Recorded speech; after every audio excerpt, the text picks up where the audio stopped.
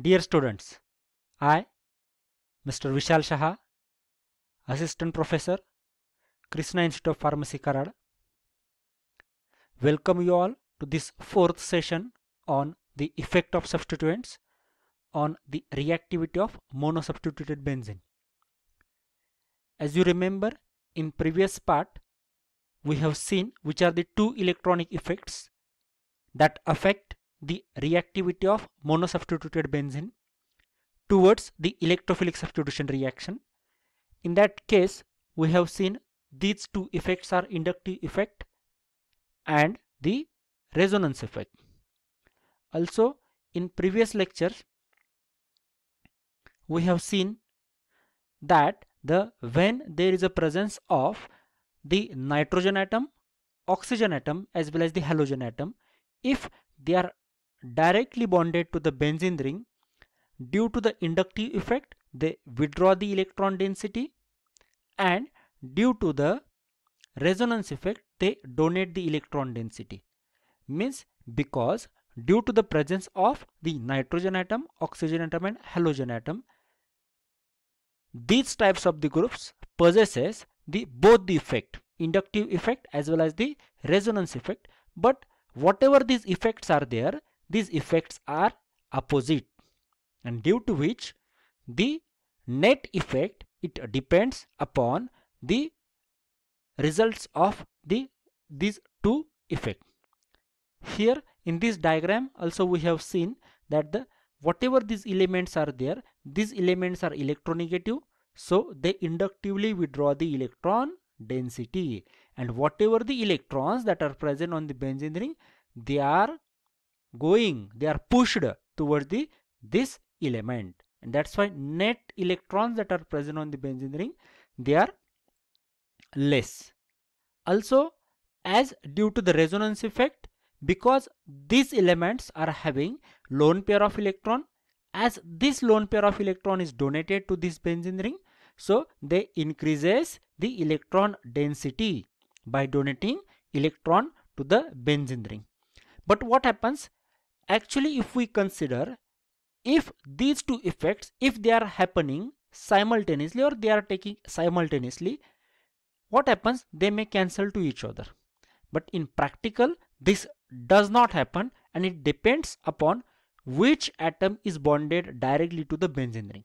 Means whether nitrogen is bonded, whether oxygen is bonded, or whether the halogen is bonded to the benzene ring. Now let's see this effect.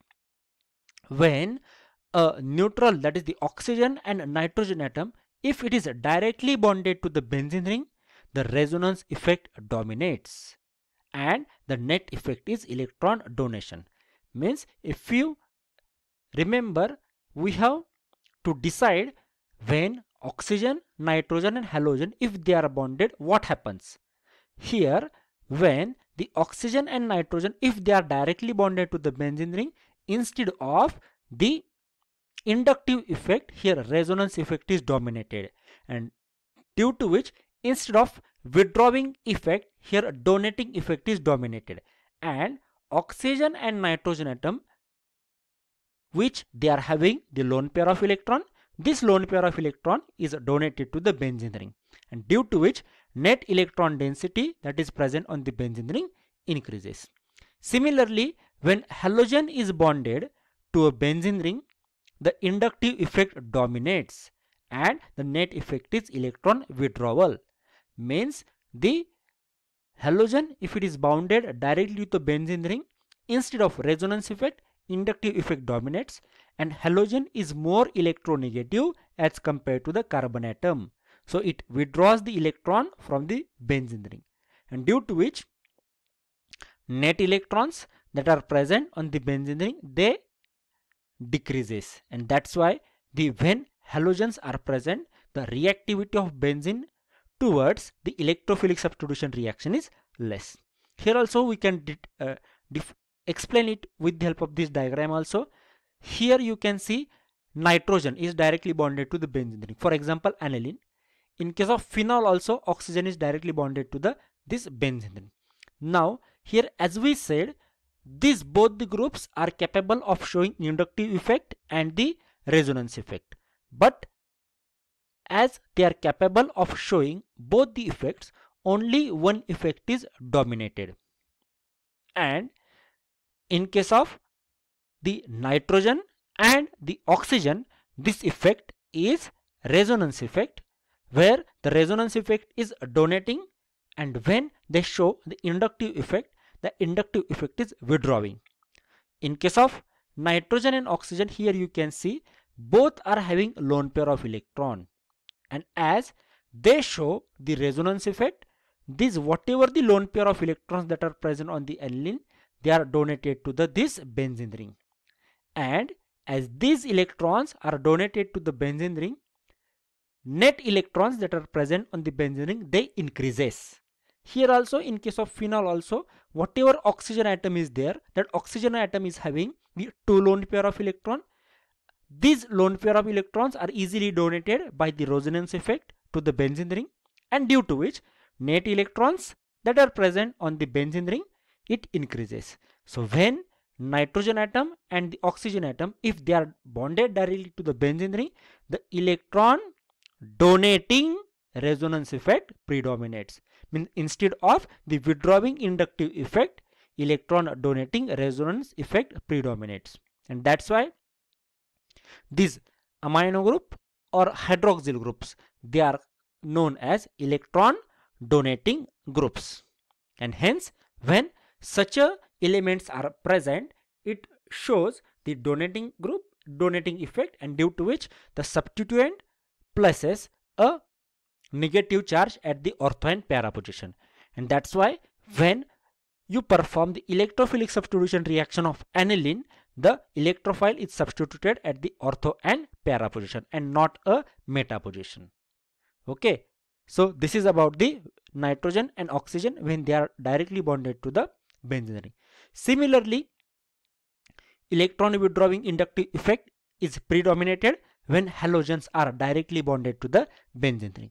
Though here the lone pair of electrons that are present with this chlorine and bromine also, these groups, or sorry, these elements shows the inductive effect because they are having more electronegativity as compared to the carbon atom, due to which the whatever the electrons that are present on this benzene ring are there, they are withdrawn towards this chlorine and bromine atom, and due to which net electrons, as they are pushed towards this chlorine atom, the net electrons that are present are less.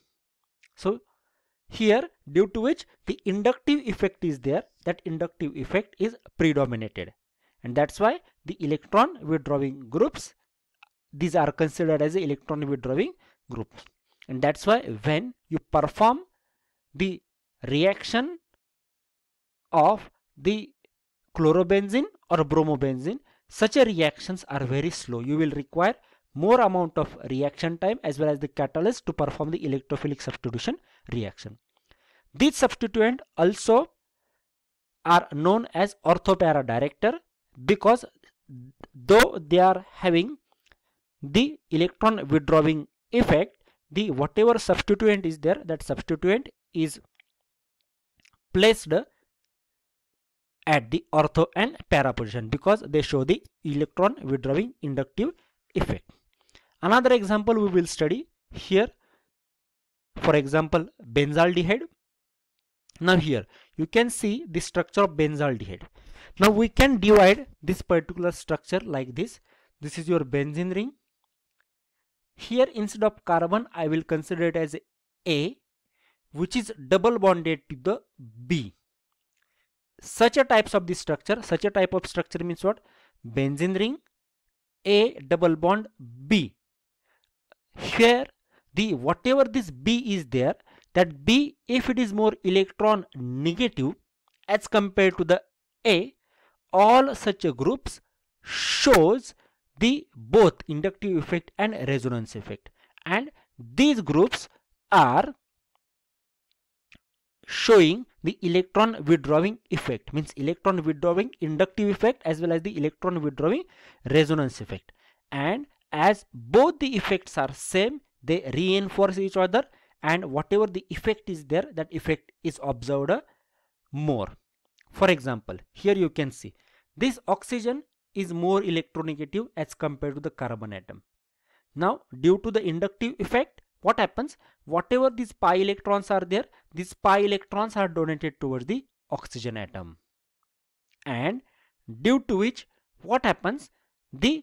As the electrons that are present on the carbon atom, as they are withdrawn by the oxygen atom, this carbon atom withdraws the electron that are present with this benzene ring, and due to which again this carbon atom becomes electron deficient, and due to which again it withdraws the electron from the neighboring carbon atom.